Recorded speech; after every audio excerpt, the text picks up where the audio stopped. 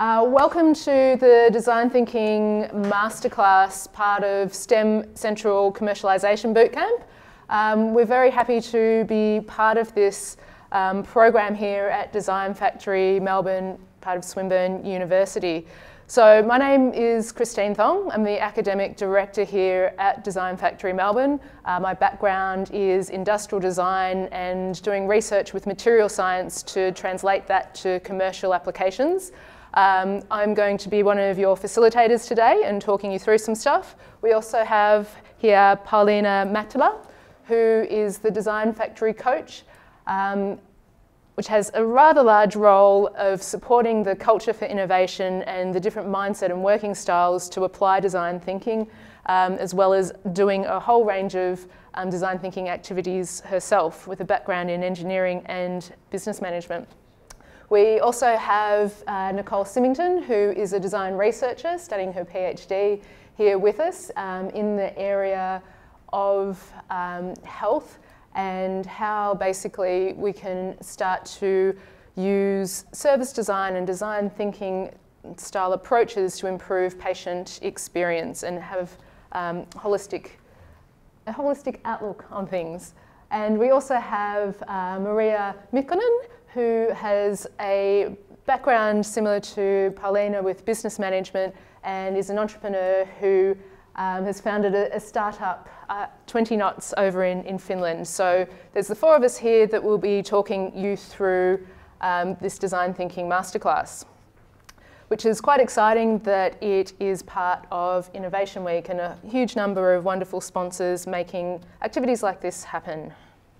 We are part of a network of design factories around the globe. So this concept came out of Helsinki, Aalto, and really what we're about is creating a space where people can innovate. So we want to bring different types of stakeholders, different backgrounds together to be able to collaborate and apply innovation process and have the mindset to be able to engage in that.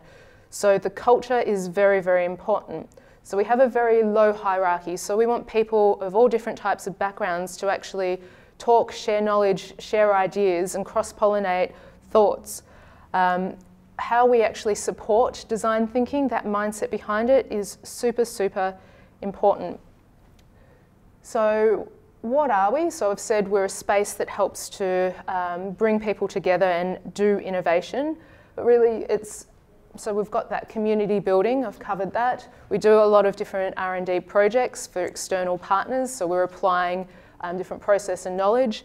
And really we do a lot of events like this where we're tailoring that knowledge to help others build capability in that area, so workshops and tools and other things. But really we're a lot about students and education and how can you bring design and business and engineering together and use and draw on design thinking, design research processes, innovation tools and processes, do that in a culture that supports the working methods and the mindset, and bring all those things together to come up with interesting, meaningful solutions to real problems for companies that centralise around people. So we don't often actually use the term design thinking here in the Design Factory, which is actually a misleading name. We're as much about business and entrepreneurship and engineering and other things as well.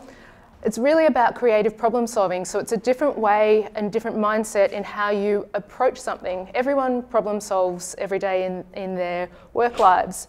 But what we're doing is we're trying to take a different approach to that and draw on creative practices and mindsets. So prototyping is a really, really key way in which we do that. So it's tangible, it's applied, it's not just about talking about different ways or ideas or people's whim or their innate creativity. It's about experimenting and doing and getting your hands dirty. So to capture this, really we have 5 principles. So rather than, we draw on a range, there's so many processes already out there for design thinking. Lots of people do it, lots of people have put forward methods in which you can do that, and there's a lot of fantastic things that you can draw on, and we draw on the work that other people have done, but really it's the principles and how we go about doing things, and we're very much about interdisciplinarity. But these principles show, I guess, how people should approach these tools. So the first image is to show prototyping. It's a cardboard paper bike. It's prototyping to experiment and to learn and to test and to do things really early and really sort of question what things could be. So this doesn't look like a typical bike.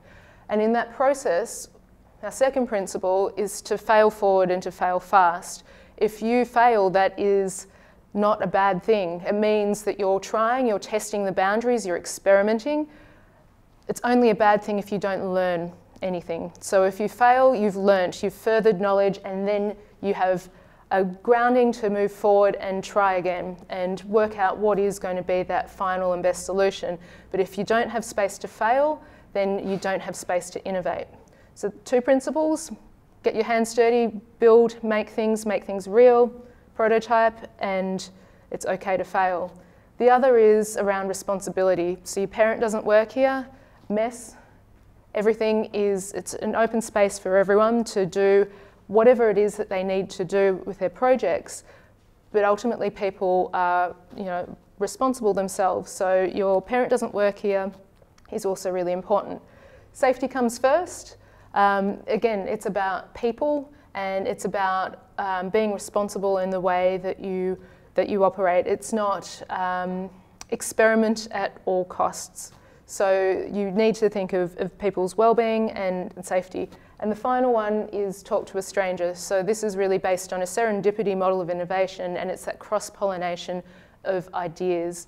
Again, all of these things really come down to people and attitudes. So what is design thinking? Who had the chance to have a look at the links that were sent through a couple of days ago? Yeah, it's quite okay if people haven't. It's just to get a little bit of a sense. So that was a really quick snapshot of, I guess, Stanford and the D-School Theirs model of design thinking, which gives you a little bit of a background. But quite often, design thinking is associated with brainstorming and post-it notes and this way of just generating some ideas and having space to generate ideas. But it's actually a lot more than that, and it's more than the processes of empathy and ideation and implementation that you would have seen in those links as well. So if we unpack the actual term design, it's really broad. Everything is designed. Design could be this pen, design might be the way that you found Design Factory within this building, so the signage, the wayfinding, the need finding, that's designed. Everything that is that has been constructed with intent has been designed. So it's really broad, and it's not just what something looks like, it's how something works, how something functions. It's complex systems and services, so it can be very broad. Anything that is deliberate is designed. And then when you come and combine that with the thinking, the cognitive processes, so how do we actually go about deliberately constructing something? And there's all sorts of different ways that you can actually think. So combining the two together it's still a really broad term, design thinking.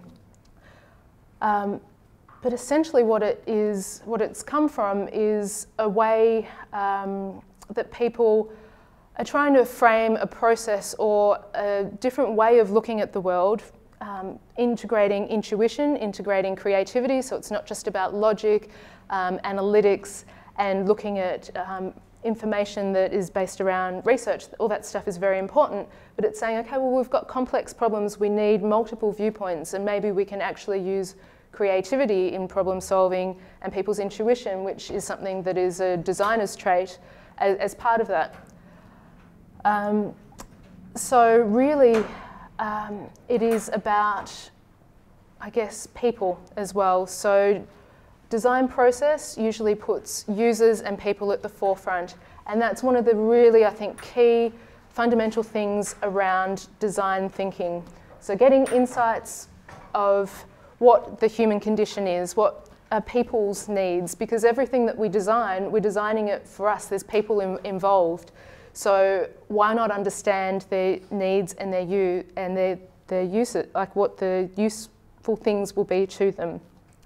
So people and insights on what their needs are, super, super important and challenging. So we can all make a lot of assumptions about what that might be for other people, but is that right or not? So this design thinking process that Stanford have come up with, the D School there, starts off with empathizing, so understanding that person. So we can say, all right, so I need to design a drinking system for kids. I'm not a kid. I can make some assumptions about, okay, well, if it's a toddler, maybe their dexterity isn't great and there might need to be some accountability for that. Actually, their parents are probably going to be involved. How are their parents going to feel about it? So I can start to empathise with some of the human needs, but I don't actually know that. Going out and talking to those people and testing those assumptions is really important. So it's not just about creativity and intuition, it's about actually going and talking to people and testing what those assumptions, what your intuition and creativity is telling you, and being really defined about what the problem is. So if you start off with a project, you want to understand who are the people involved and gather some insights, test what your assumptions are, and then redefine what that problem is. Come up with ideas, make them tangible, and then test them. So really this process is, you've got a starting point and then you're applying divergent thinking. What are the possibilities? What are the human needs here? And then you're finding them and you're able to become more focused and say, oh, okay, well, I understand what those needs are. Actually, I don't need to worry about the dexterity of kids in designing this new drinking system because it is going to be something that is used in a hospital environment where the kids have just undergone a operation and they're not actually going to interact, and it's really about the carers and how they, what their needs are. So suddenly it's sort of changed around. So you've got a defined point and then you can come up with ideas again, prototype them, test them, and keep going through this iteration. So this is quite linear in terms of a process to help convey what it might be, but really there's going to be lots of iterations. So another version of this, the Paris D School, understanding, observing people, so interviewing, going and looking and finding out those insights, understanding their point of view, then coming up with the ideas, prototyping, testing, communicating that with others through storytelling, piloting that, making sure that there's a business model behind things, and these all tie back in. So there's all sorts of different processes and ways of mapping these things. Again, in a to have a cyclic iteration, but it's still very, very similar things. You need to understand what the actual problem at hand is, what are people's needs, how do people fit into the equation, reframe what you are actually trying to do. Imagine, come up with the ideas, make it real, prototype, test it. Depending on what you find, go through that iteration cycle again. Another way of framing this, this is one of the processes we use here in one of our programs that we collaborate with Stanford on. And again, you're defining the problem, you're looking at what's already out there, you need finding, talking to people, ideas, testing, all of that. They're all very neat and nice diagrams, but really in reality it's quite messy because you don't know what you don't know, and you're going out, you're finding things and you're responding to that, so you can't actually know that you're going to go in this nice iterative cycle. So with design thinking there's uncertainty and ambiguity. So this is a design squiggle, Damien Newman came up with this to help describe design process. So really what you're trying to do is say, well, in order for something to be really relevant, we don't really know exactly what the parameters are. We've got a starting point and we need to do research in different ways, apply creativity to explore what the solution might be, knowing that in the end you will come to a point of clarity, there will be an outcome. But really that first stage, that front end, it is there's going to be a lot of uncertainty. We don't know what that exact path is if we want to make it relevant for people and end users. How the people come together, so we've talked about users, unpacking what people's needs are, super important, but it's also really important, of course, to remember that, okay, well, if we're developing a technology, how does that fit into the picture, and how does that relate to, you know, business considerations as well? And I guess this is just another way of framing the things that might come together for design innovation or an innovative outcome. It's not just about technology, it's not just about humans or a business model, it's all of these things intersecting and how they come together, which is where you're really going to be able to have impact. And I think there are many processes, there are many different tools, and we'll start to talk about those quite soon. But really it's the principles. This is taken from a design management article and different people's ideas on what design thinking is. So we've got different design disciplines, okay? But then, you know, strategies, systems, services, it doesn't necessarily mean you have to, you know, you don't need to be a designer to do design thinking, because it's really about that approach. Empathy, creativity, efficiency, iteration, invention. So it's the mindset and the principles, and you can pick and choose any kind of method and framework for going about it, but it's how you approach it that really makes that difference, so that mindset. So understanding the process, being mindful of it, being very deliberate in crafting clarity around what the task is through insights, but being active, showing, not telling, prototyping, doing, experimenting, embracing uncertainty, being empathetic, understanding human values. So empathy is super crucial and super key to that. And that's something that we'll be focusing on today. So as I mentioned, there's a huge number of different tools out there. So Frog are another consultancy that are renowned for design thinking and design research and innovation. They have the CAT action map. So these are things that you can go up and look at in more detail later on. IDEO, which are closely linked, another international consultancy that's linked in with Stanford, who are probably one of the founders of design thinking as a framework, have multiple tools that can be drawn on. There's the Bootcamp, Bootleg, D-School, cards that the mapping that you guys were sent the link to is based on.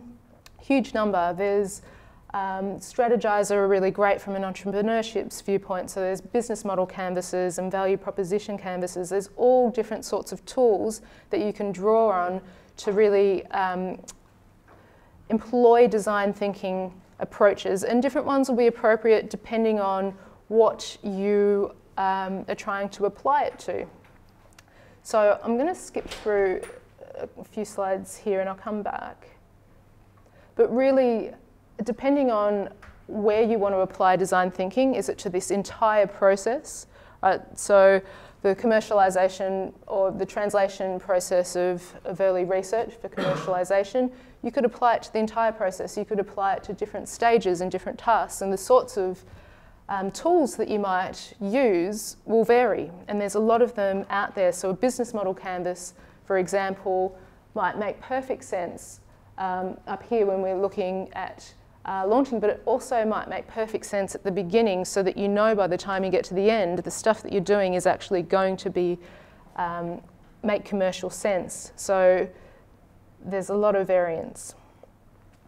A few examples of, I guess, design thinking in practice. I'll skip through this one.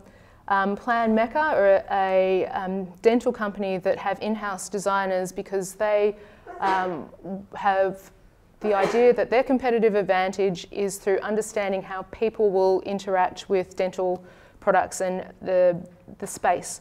So they've come up, they use design thinking to come up with all of their products. So at the moment they're launching a new way of taking x-rays and scans that's comfortable. So that's a result of doing user research and finding out, you know, what the real pains are of people going to the dentist, so they can start to develop products that people don't mind interacting with. And if you're a dentist or you've got a business in that area, hey, you're going to go to the products that are going to draw people to have a good experience when they come to visit you. And another example of design thinking in practice was NetMedi. So they were founded basically on design thinking. They went, all right, so we know that cancer treatment patients, there's all sorts of issues in their experience of treatment and medication prescription and other things. So they use design thinking to talk to people, to go and observe and look at how things happened, and they went, okay, there's all these different channels in which information is captured, and some people will write stuff down, some people will email, all these different channels. Let's come up with a way of keeping everything in the one place. It's going to make sense for patients, it's got to be easy to use for clinical staff, and they've come up with this, I guess, data package which has applications as part of that, to have a more holistic product that allows for better patient treatment. So that's really coming out of understanding people and what their needs are. Another project that Paulina actually did a lot of research around was for a pharmaceutical company, Orion, who was, came from a pharmaceutical company, Orion, but it was a conglomerate of a number of different organisations coming together to develop technology around blood testing or blood sampling. And they sort of said, okay, well, let's get some researchers in because we think we need design expertise to work out how this is going to actually be implemented, because they were focusing just on the technology. And really what they found was they should have integrated it earlier, because it was wonderful that they identified that, but they were so far into their technology development that some of the insights they found about user need, they went, oh, actually we can't implement this.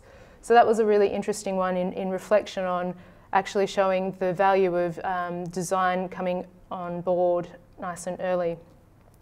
Another project where design thinking was involved was for a company, Philips. So we had a team of students from different discipline backgrounds, business, engineering, design, coming together. They were given the task of designing a cooling pad. And I was like, okay, well, we can do that, but why are we doing this? All right, so it was for this one particular application where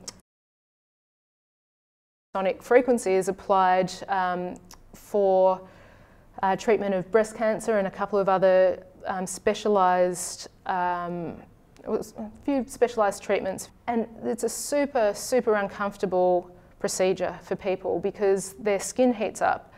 There's about 20 to 30 minutes of HIFU treatment, ultrasonic treatment, but they're in this thing for about 2.5 hours because they have to have all these pauses for their skin to cool. So as soon as the team realised that, okay, well, they sort of went, observed, understood the user viewpoint. Right, so we know how we can actually go about designing this cooling pad. Okay, it's going to go into this machine, can't have wires, it's going to be on someone for 2 hours. Okay, great. And so they came up with something that used phase change material, and that's now sort of been rolled out and implemented. So there's a couple of examples of how it can actually help shape the end outcome of a product to make something successful. What we're going to do today is really focus around that first stage of empathy and understanding people and humans and some of the tools around that. So I will stop talking and hand you now over to Paulina. Ironically, although we talk about design thinking actually it's all about doing. So the main thing is that it's iterative and you learn by doing. So what we get you to do is, as Christine mentioned, we really try to understand who is your end user. So related to your research, what is the, let's say, end product or service? Who is that person using actually some of your research or the technology you actually are doing research on? So we'll do 4 different tasks. First one is identifying challenges. And we were actually struggling, we thought of actually assigning you a design challenge, but as you all come from very different backgrounds and you do different types of research, so we actually get you to identify different types of design opportunities and challenges. So that's the first stage. Next one is, once you know your challenge and your user, then you start building a persona around that.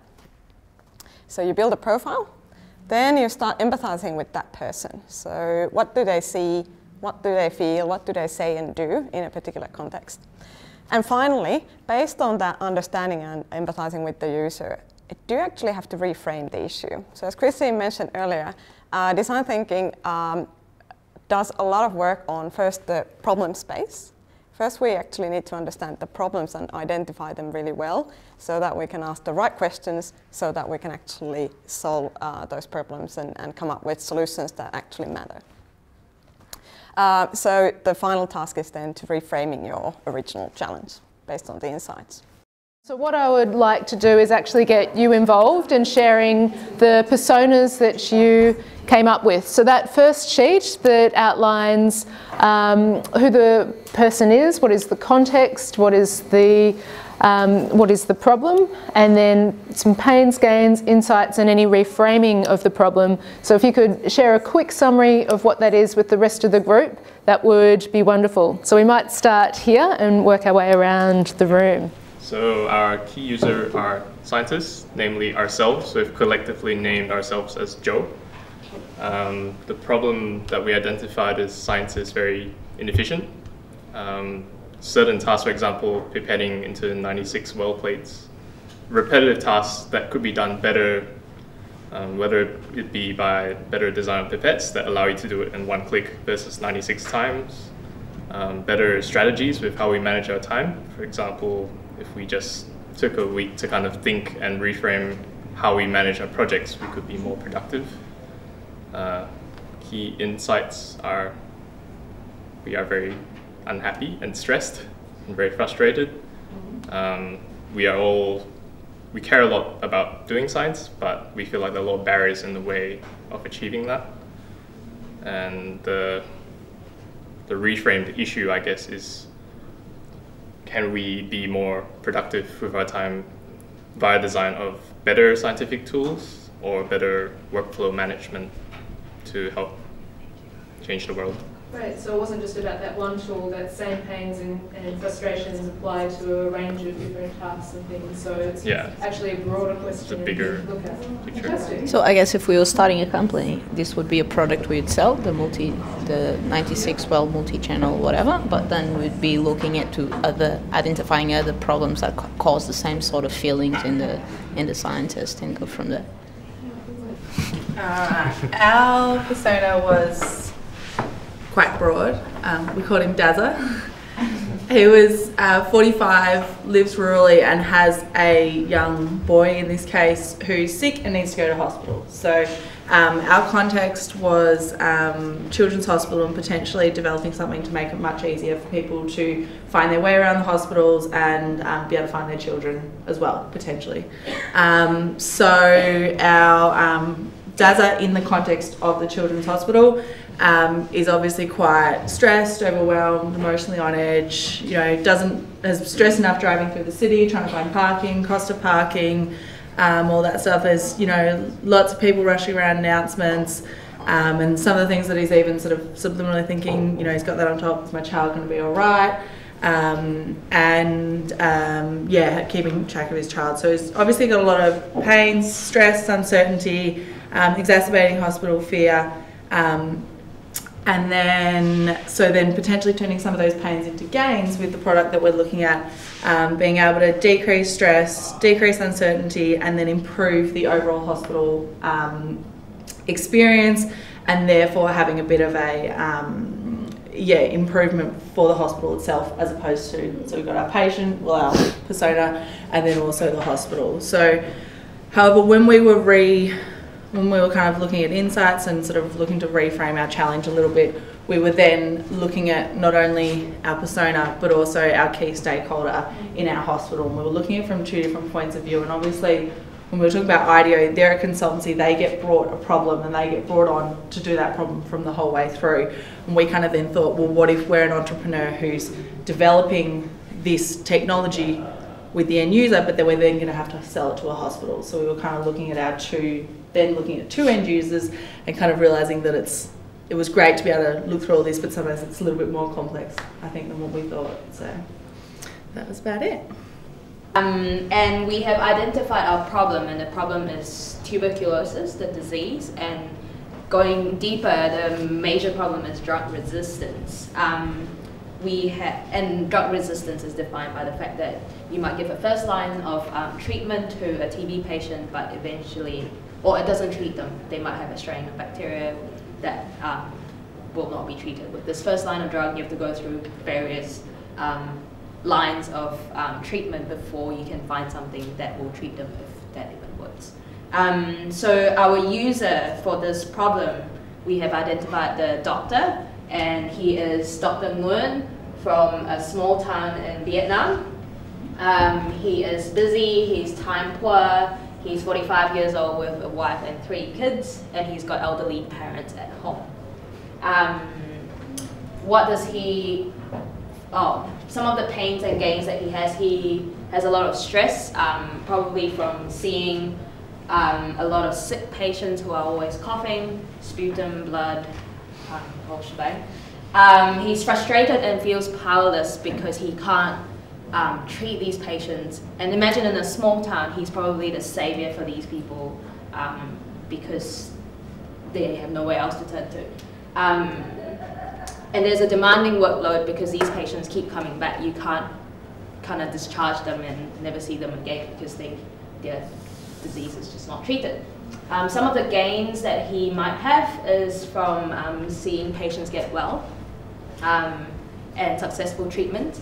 And probably we also identified that some of the things that he might do in this predicament is that he might ring other doctors or seek advice from bigger cities in Vietnam, or do some online research, and from that maybe he will get some gains from hearing success stories of treatment. What do we want to achieve? We want to achieve patient wellness and cure.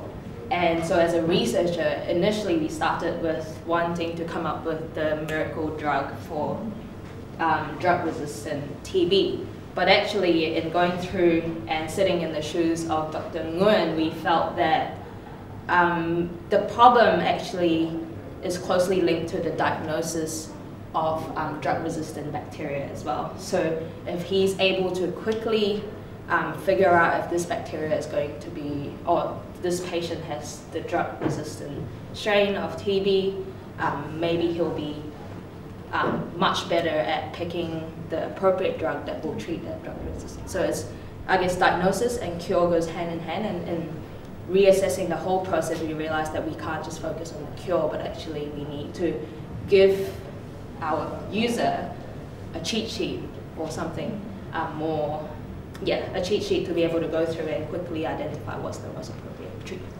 You've done an extremely good job of engaging with the activities, so congratulations and thank you for being present.